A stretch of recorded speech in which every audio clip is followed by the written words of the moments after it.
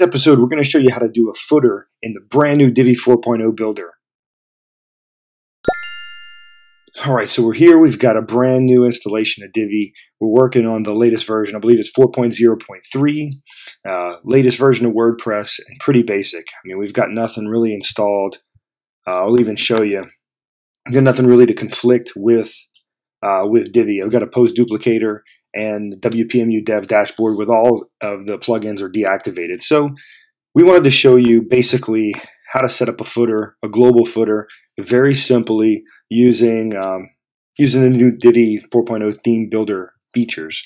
So we got just a basic customization already on here from the customizer, but nothing really in-depth, nothing super special. So the first thing you want to do, go into the dashboard, hover over Divi, and then go to Divi Theme Builder. They've done an amazing job.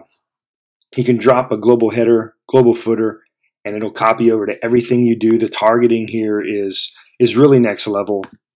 And I'll show you real briefly. If you add a new template, you can target by pages, by post, by archive pages, even down to 404 in search results, or you can go to specific pages, which is really, it's pretty awesome.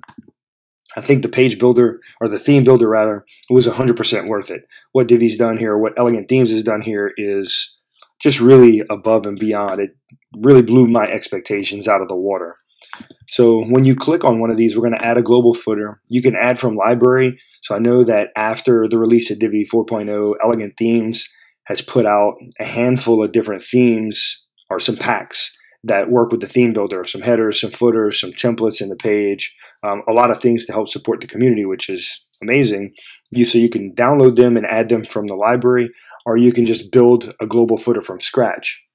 And when you do build a global footer, it's just going to take you into the front end builder or the visual builder and allow you to create what's going to work on every single page. It'll automatically inject it into every page as long as you're using the non-blank template on your page itself. So we've got this thing loading up, and again, it gives you the option, pre-made, clone existing page, or build from scratch. We're going to do the build from scratch option and just start with a completely blank slate. And one thing I'm going to do is just do multiple columns, just do a generic footer, very standard footer, right? We're going to do an image here, and we'll just load up our logo. We already have a few of them in here, so why not? We'll put the white logo here. We'll change the section background. We'll make it black so you can see the logo. And then we'll come over here and do some text.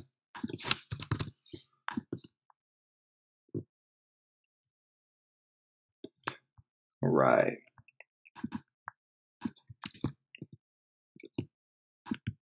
So right above that, we'll do a little header and say explore. We'll change our text options here, make everything white, and then our header, put the H2 white. I say we just make it a little bold so it stands out. And actually, while we're in here, let's take this text, just change it up a little bit, right? So now we've got this here, and we'll just duplicate it, drop it over. Duplicate this and drop it over.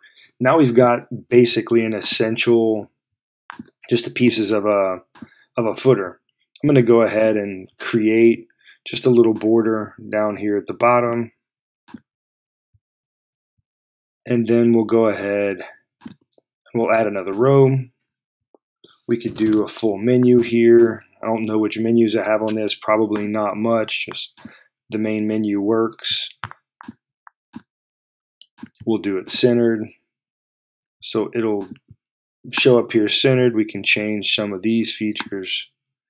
Go ahead and make the background transparent, and we'll change the menu text. So we can go to white, menu, we can go, let's see, make it light here.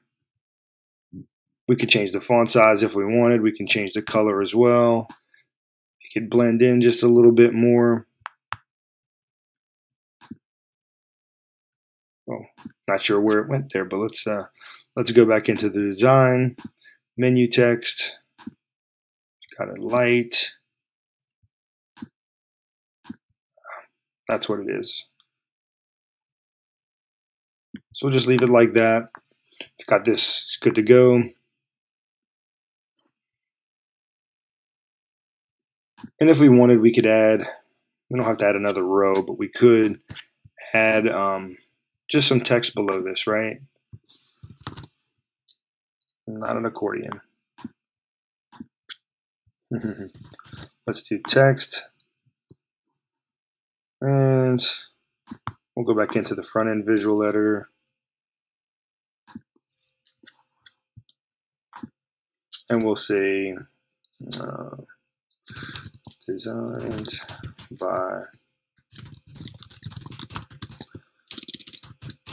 Linear Media.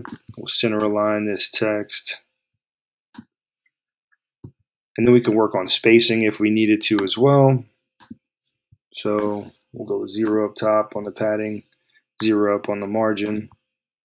And then we could do the same thing here with the menu. I'll go to the spacing, make sure everything is tight.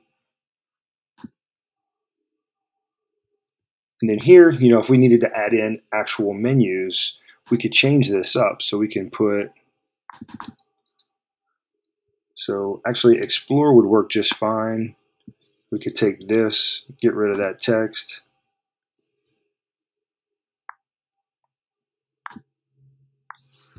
And we can get a little creative with this. We can create a new item, and let's say it's blog. Add a link to it.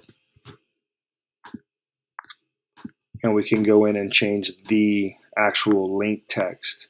So instead of it being fully white, again, we could go a little bit down, gray it out, and change the hover effect to be full on bright. So we also here would need to change up the spacing because I don't like the gap. We need to shrink that down. And we need to adjust this one here as well. Make sure that there's no margin or padding at the bottom. So if we do a 0 margin, puts everything pretty much in line. Then we can just duplicate. Before we duplicate, let's make sure the spacing is right. So we had adjusted, let's see what this looks like, and we'll duplicate. That's actually not too bad. So we can duplicate this a few more times. And then we could go here, and actually we'll use some of the advanced column features. So let's delete this fourth column, and we'll add one back in. So here we'll go and change Explore to Social.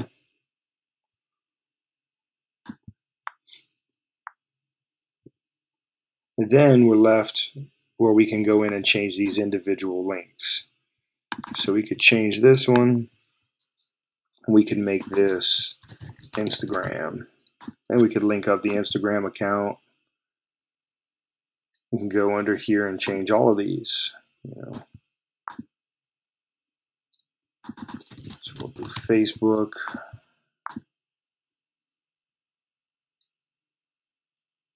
And let's just say for now, we'll keep this a little simple, but you got Facebook and Instagram, and Explore. We'll do blog, and let's say maybe we change this one to podcast.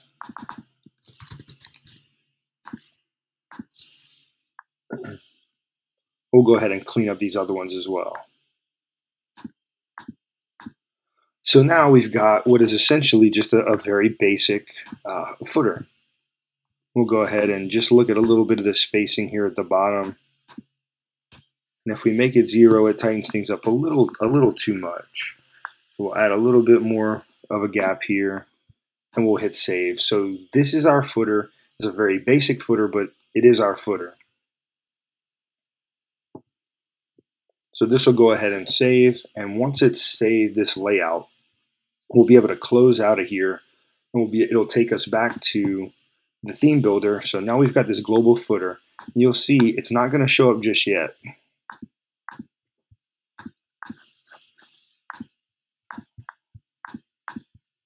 All right. So it won't show up on the front end just yet because we haven't saved the theme builder. So when we go to the bottom, we're still seeing the normal Divi footer that comes with it. When we hit Save Changes, it's going to go ahead and update that, and we'll refresh this page, and you will see now our footer is here. So if we were to go to any of the other pages we built on this test site, blog's not one of them, about's not one of them. Okay, so this is a very basic site that I built out here. I forget the things that I put on here, but we can go into one of the test blog posts, go to the bottom and see our footer is still there. And so these links can be customized however you want to do them. They work 100% with the theme builder. If you'd use a blank template, it'll keep those pages blank, but as long as you have the regular template for a page or a post, this will work. And actually, let me take you into one of the pages. I'll show you exactly what I mean by that in case you're not as familiar with Divi as some others may be out there. So when we go into, say, this course landing page, this page should be, well, it's not a full page. So it does have all of this, but it is a landing page example that we've built up. So you see the header and the footer there. And when we go into the back end to actually edit the page, well, over here on the side, we're going to see some of the page options. So we'll shrink this stuff up. And here under page attributes, there's a default template and there's a blank page. If you do the blank page, it's going to remove that menu at top and remove the footer. So long as you leave things here on the default template, you'll be able to see the footers and the headers that you set inside of this Divi Theme Builder. But the key thing to remember is that when you go under and set a new version of this, so if we were to add a template, it's going to automatically put that footer on it, and we can create, say all posts. When we create this, it's going to automatically copy over our global footer, and then we could add a custom body. And what that would do is allow us to build a framework for, in this case, what we've targeted is all posts. So every blog post that we have could fit into this framework. And Divi gives you a really cool post content option. So anything that gets posted into Gutenberg or into the old default WYSIWYG editor for WordPress, that content will drop into that module placeholder, and you can build a design all around it. So I'm a huge fan of this theme builder. I think Elegant Themes has done a bang up job. I hope that you really enjoy this. I'm going to package up this footer, and I'm going to add it into the layout memberships we have over at KeyHoldLinearMedia.com. If you're interested in this, jump over to the site. It's $5 a month, or you can do a lifetime subscription for $99. You will be able to get all the layouts that we bring to you, including things like this for the theme builder where we're doing headers, footers, different page sections, just a ton of different things that we're doing. There's already a ton of layouts for individual modules and things like that over in the membership. You can go over to the site, check them out. Let us know your feedback. We'd love to see it. So we hope that you've enjoyed this. I hope that it's really shown you a few things of what you can do with the theme builder, or if you haven't updated Divi to 4.0, maybe some of this is jogging some ideas or helping you think about what you can do to your site if you do upgrade. I will throw a big caveat out there. If you're thinking about upgrading, make sure you do your backups. Make sure you take your site off into a staging area before you go all in and do this update. Thankfully, Divi does give you the rollback feature, and I have tried it in a few live environments where I've updated and rolled back below from 4 to 3 with no problems at all. But I would suggest taking this thing off of your live production site, putting it on a staging area, or even get local by Flywheel, copy your site over, and do your testing there. That way you don't mess anything up in your live environment. So have a great day. Play around with this. Let us know in the comments some of the things that you're doing with it. Link up any projects that you're doing with the Divi Theme Builder. We'd love to check them out. Have an awesome week, and we'll see you in the next video.